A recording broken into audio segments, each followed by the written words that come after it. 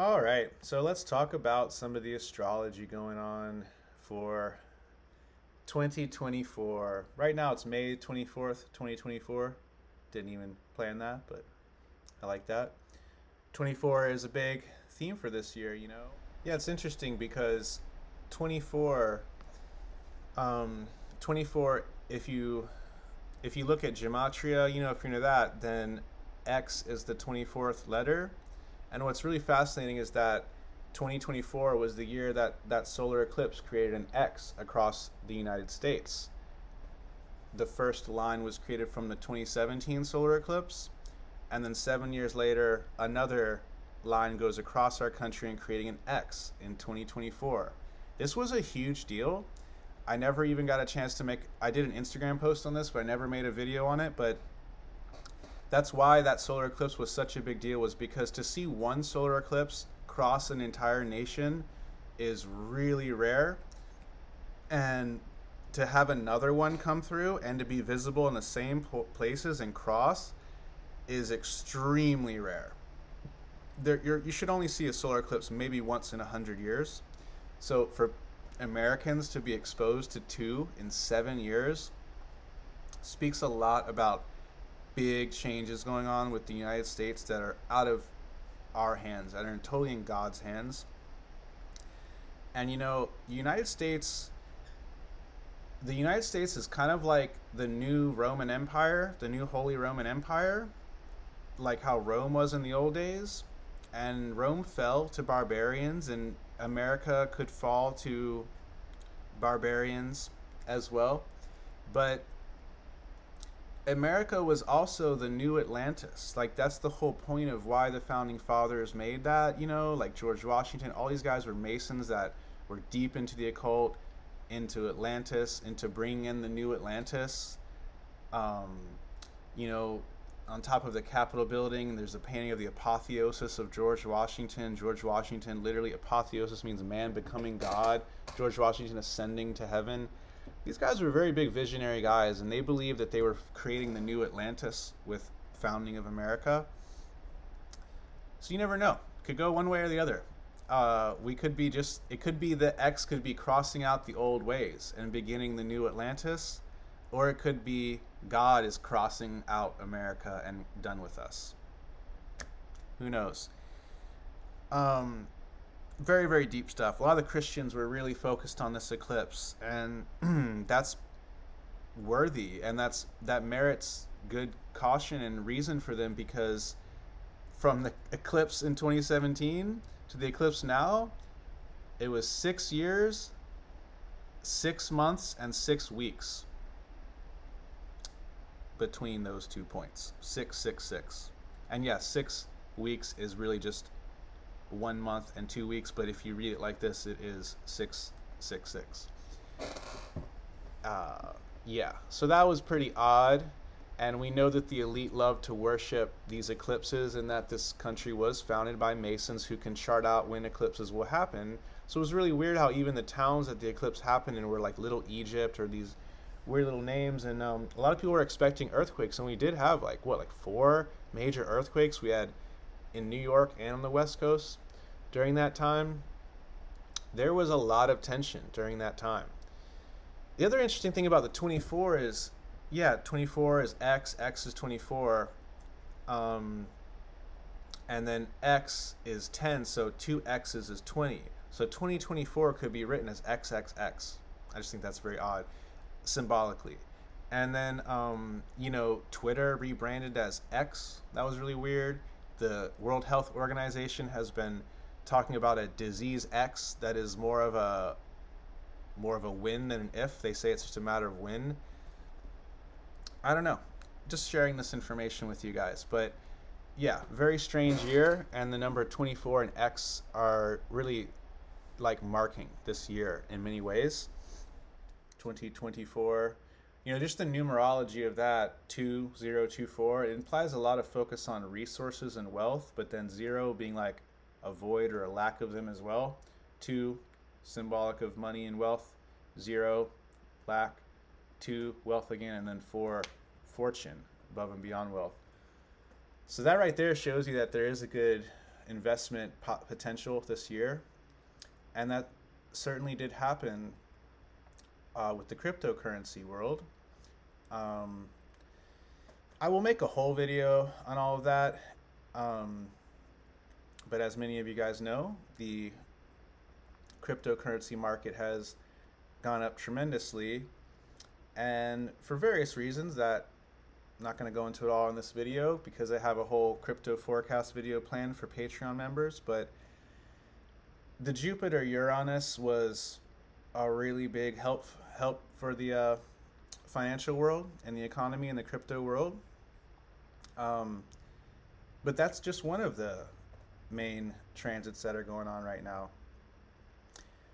I know that I haven't made a video in months, so there's so many things that I want to talk about. I'm sure I'm going to jump around a little bit in this video, but and if you guys have anything you want me to talk about, let me know. But yeah, one of the main things that I wanted to touch on was that the Jupiter Uranus is a very benevolent thing going on for like breakthroughs,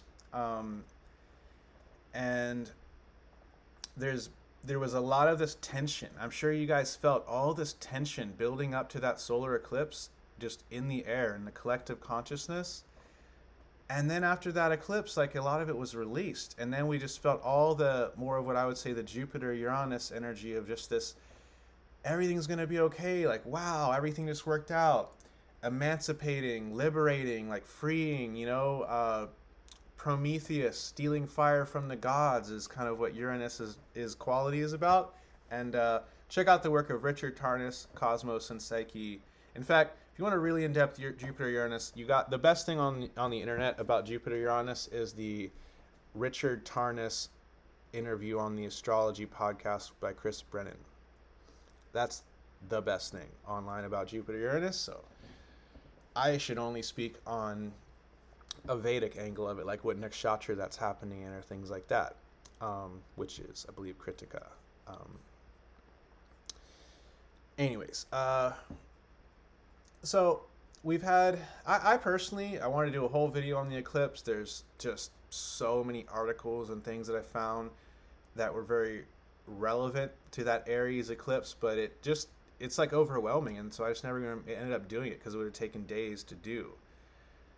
I still want to. If you guys would like to see that, let me know. That might encourage me to do it.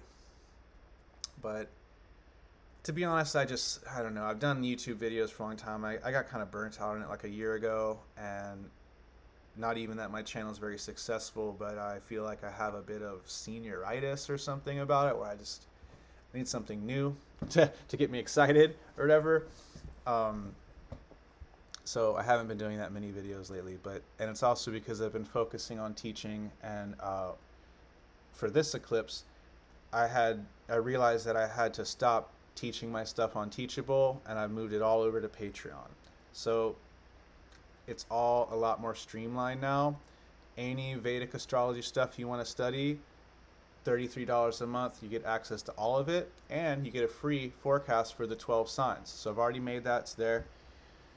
And then the only thing you don't get access to is the crypto financial stuff, and that's $44 a month, because then if you do that, you get access to all of my courses on that, and also a free forecast for each month for the cryptocurrency market. So that's incredibly valuable. So I have to charge a little bit more for that. So $44 a month, still a really good deal. You can make thousands off of that $44 if you use it wisely. So yeah, I do have a Patreon now. That's one of the big things. I'll put a link to that below, and you can follow it for free, and I'd really appreciate it if you guys even followed it for free. And then I also have like a $5 option. If you ever just enjoy one of my videos, want to buy me a chai or something, I greatly appreciate it. And that was sort of my Jupiter Uranus, because Jupiter Uranus was in the sign of Taurus, sign of money and wealth and your resources. So probably had to do with why I had this insight. You know, I was like, oh, this Teachable basically went up on their prices, and then also limited the amount of courses I could teach. So I was like, screw that, I got to just find a better system. So that's what we did. Okay, so yeah, enough on that. But then we have a few other really interesting things in the mundane astrology. We have Saturn and Neptune. This is a whole other thing. If you really want to go deep into that, and I'm going to make a video on it, but if you're very studious, you could check out the book Cosmos and Psyche, again by Richard Tarnas, and it goes really in depth to Saturn, Neptune, and what all that entails. But that's sort of, Saturn kind of constricts Neptune and makes us need to like have a little bit more structure to our dreams and ideals and things like that. And then Neptune in turn does some things to Saturn, but that's, yeah. So if you guys would like to, I want to do a whole video on that. If you guys would like to see that, let me know. So there's that. Then there's Jupiter, Uranus. That's still going on. Just because they peaked and they hit their point of exact conjunction does not mean it's over. In fact, as Tarnas explains in his interview, most of the big Jupiter-Uranus things that happened after the peak conjunction. That speaks perfectly to crypto and Bitcoin and what's going on right there, you guys. Come on. It's exciting. So check out the Patreon, follow that if you want to be more into that, because it is very exciting, and there's a lot of big changes, and Jupiter is about to move into the 11th house of the Bitcoin chart, house of gains. Ooh, it's interesting. Okay, so I'm not gonna say anything more on that for now, but then the other interesting, see, that's the thing, is Jupiter Uranus, it creates these synchronistic breakthroughs. So a lot of people around the world will have breakthroughs on the same thing at the same time when Jupiter Uranus is happening. For example, one of the coolest cases of this is how Kepler and Galileo both accidentally confirmed Copernicus's heliocentric theory independently of each other within months of each other. That happened during a Jupiter-Uranus conjunction. Many other things too, like people that invented railroads or radios or various things. He goes into that in the interview. So we've got that, and then we've got Mars with Rahu. That's something that, man, like that has impacted my life in really crazy ways that I'm not even sure if I want to share with the public yet. But that's been really fascinating, exciting. And so yeah, Mars Rahu is going on. Very powerful time for just training yourself, becoming the greatest version of yourself you can be, changing your body, your diet, because it's in Revati, the eclipse was in Revati. That's the nakshatra of food and nourishment and cow and wealth. Once again, a big theme on food, diet, nourishment, wealth, resources, how we get the things we need, how we get our needs met. But yeah, the Mars Rahu, you'll see you've probably noticed a lot more toxic Mars energy too, though, in the atmosphere or in the air. And that's possible. More danger, more accidents, people pushing too hard and then things breaking. That can happen with Mars Rahu. And then Jupiter is about to change signs. Jupiter is about to go into Gemini in just a few days. And that's what a lot of the forecast is that I made for the Patreon for the $33 a month one. So I made a whole forecast for each of the signs, really emphasizing that. But yeah, Jupiter finally is going to leave Taurus and enter Gemini. So it can end up being a very lucky year for Geminis. But Jupiter is starved in Gemini, so it's not going to be just a walk in the park, because Jupiter is going to be getting hurt by Mercury. And this is something that, what's fascinating is in Western astrology, they don't have Avashtas. So they think Jupiter they probably think Jupiter in Gemini is going to be great, and it will be in some ways. And for Geminis, it will be great in many ways.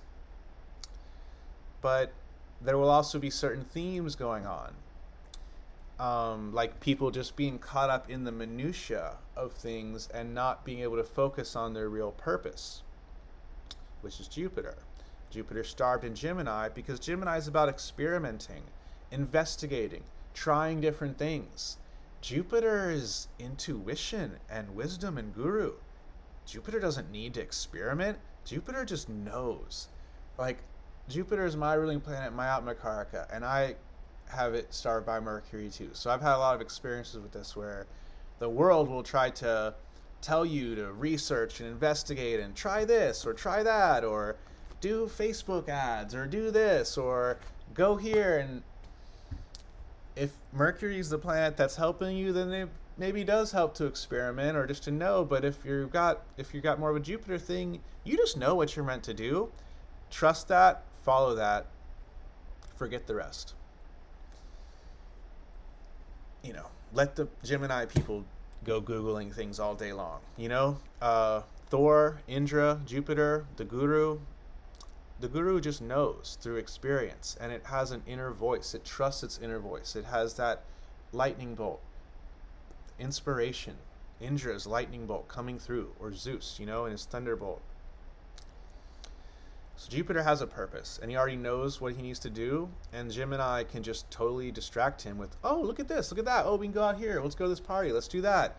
Oh, I need to get gas, now let's go to the gas station. Oh, why don't we just, oh, now I'm talking to a friend, now I'm on my phone, I just spent the last hour talking on my phone about meaningless crap, and I didn't end up writing the book that I needed to write today, or whatever. That's Jupiter getting starved by Mercury.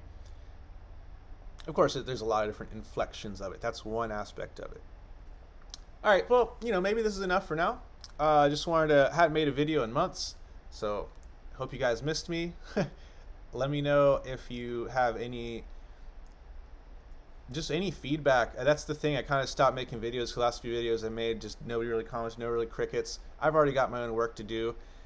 I'm not going to, you know, spend a long time doing videos and then just get crickets and have nobody hear back or reply back or anything. So if there's something that you guys want to know about, share, comment, like, whatever, subscribe, engage with my channel, and I might make a video about it, because I am one of those people who actually replies to comments and reads and genuinely cares what you guys are listening or taking in from these videos. I'm always booked up with readings. I've done enough of that, so I don't need to keep doing these videos necessarily, but I'm just a very, like, I need other people. I need the interaction of the public. I want to know what y'all are resonating with, what y'all are not, all these sorts of things.